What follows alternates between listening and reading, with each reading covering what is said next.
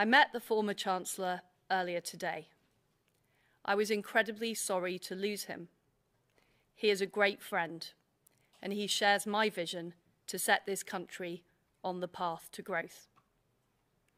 Today, I have asked Jeremy Hunt to become the new Chancellor.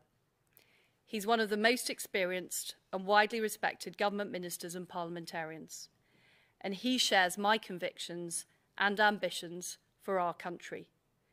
He will deliver the medium-term fiscal plan at the end of this month. He will see through the support we are providing to help families and businesses, including our energy price guarantee that's protecting people from higher energy bills this winter.